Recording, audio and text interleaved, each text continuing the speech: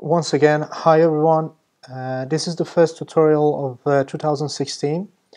I wish you the very best luck in the new year and Happy New Year. I thought that in this tutorial I would like to, instead of going through teaching you some of the techniques in CSS and JavaScript, I want to show you how you can enhance and optimize your work or web development process so that you basically make your time sort of optimized for the faster development.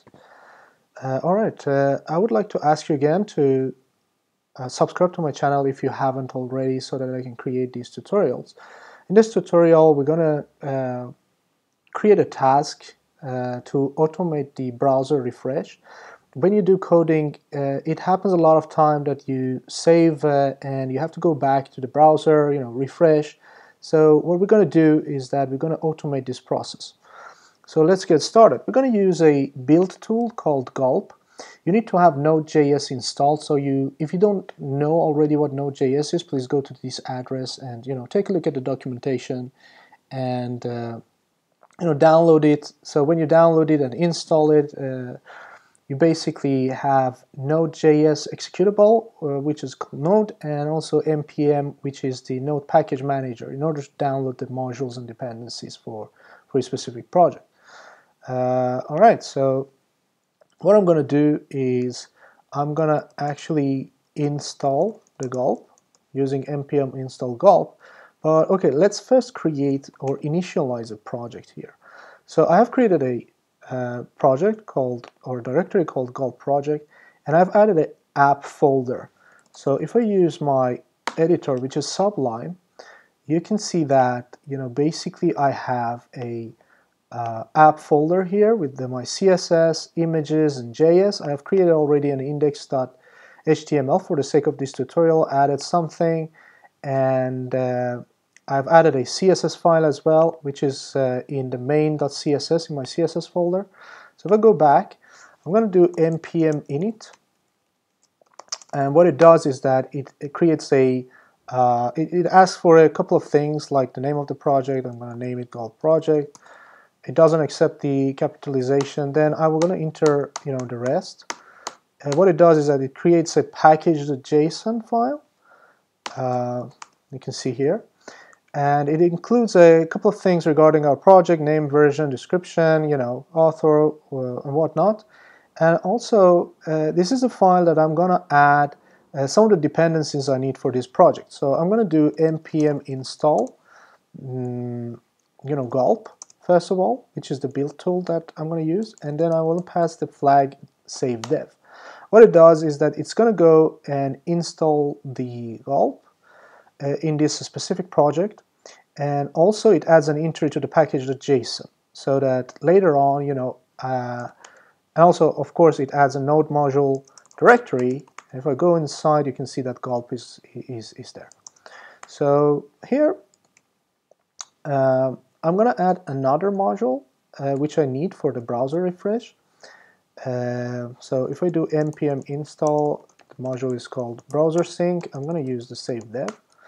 So after this gets installed, it adds the entry to the package.json, and then I basically need, if I want to, move this to another environment, I just need to pass this, file, and then I do npm install. It goes through the package.json, see all the dependencies, and tries to install those dependencies on your new environment. I'm going to show you what package.json will look like, after this has been created. So the whole idea is that Gulp needs a file called gulpfile.js that actually includes all the code, includes all the code for the tasks that we want to automate. So in this case, I want to refresh the browser. So just waiting a little bit for this to get finished. It's going to be right now. I clear the page in my terminal, and if I take a look at the package.json here, you can see that there is this entry called dev dependencies with the browser sync and Gulp that I've already added. So if I go back to my editor, I'm going to create a new file called, let's just save it as Gulp file .js. Inside my Gulp file, I'm going to use a little bit of a JavaScript programming, Node.js. So I'm going to create a variable, and then I'm going to require the Gulp that I installed. I'm going to do the same thing. I'm going to name the other one browser sync, the other one for the refreshing of the browser. So browser sync, and then I'm going to create a task. So Gulp tasks are created like this. So gulp.task I'm going to create called browser sync, and then I pass a function which actually, I will add the browser sync, the module that are here, init, passing an object, and then give it a server as the key, and then base dir is gonna be my app, right? So what it does is actually that it adds a task. So in the terminal, if I type gulp browser sync, it fires up or spins up a server for me using browser sync, and it will let the server to have the base directory of the app that we created. So let's just test it. Let's see what happens. So if I do gulp browser sync, you'll see that, after a while it creates this, it creates a server on port 3000, and then, you basically can see the index.html file content.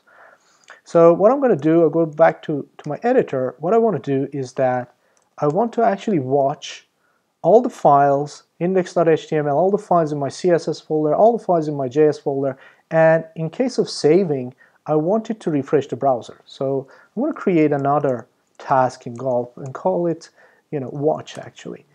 The second parameter, instead of a function, I'm going to pass, the name of the task that I've already created. So the reason for this is that whenever I run the Gulp watch in the terminal in order to run all the things within this task, first, before this, I would like the browser sync task to get started. Otherwise, I have to first go to and run the browser sync to fire up the browser, and then call the watch function. So, all right. So then, within this watch function, I would like to actually watch, which is like the method or the function is called watch. Called watch. What I want to watch the index.html, and then when it's changed, I want the browser sync to reload, right? I'm going to use the same thing for, CSS and all the CSS that are in my CSS folder with the wildcard star here, and then also whatever I have in my JS folder, right? So what happens now, if we go ahead and instead of running Gulp browser sync, if I run Gulp watch, you'll see that, it opens up the browser for me. First of all, it starts the browser sync, and then it starts the watch. Okay, let's see what happens. So I'm going to go to my CSS and main. I will change, this to red. I'm not going to save it. So in the normal scenario, you change it, you go back to your browser, you refresh it, and then you will see the effect. But now, if I just save this using Command S here, you'll see that it turns to red without me going to the browser and refresh it. If I change this to white, it's going to be white. So this is the same for the index.html. So here we have finished our tasks. There you go. So I hope you enjoyed this process, this tutorial. So in the next tutorial and then the one after that, I'm going to give you more information regarding the tasks that you can use in order to automate your workflow and enhance the time that you're using for your web development. So please don't forget to subscribe to my channel. I hope you like this tutorial, and I'll see you next time. Thank you.